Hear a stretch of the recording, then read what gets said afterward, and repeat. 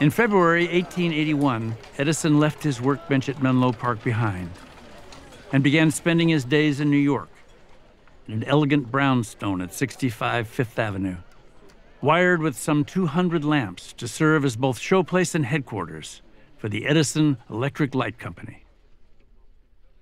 By then, the inventor's pledge to electrify Lower Manhattan had been stalled for more than 2 years, while his team grappled with the challenges of designing the world's first electrical power grid.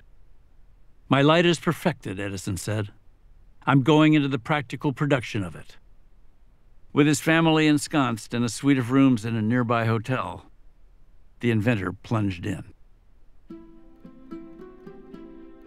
This was not a science experiment. This was a business, trying to get a significant return on a significant amount of capital investment. So Edison had to follow the light bulb all the way to its full realization. On Pearl Street in the heart of Manhattan's financial district, 2 adjoining warehouses now would be transformed into Edison's central power station, equipped with 6 steam engine dynamo sets weighing some 30 tons each, as well as switchboards and control instruments, and a bank of 1,000 lamps for testing the system. Meanwhile, nearly 80,000 feet of copper conductors would be laid below the surrounding streets. Ultimately, Edison planned to supply electricity to a swath of city blocks a mile square and provide light to every subscribing home and business in the district with the simple flip of a switch. It was massive, all of the different problems that he had to solve. But being Edison, he just very steadily pushed through.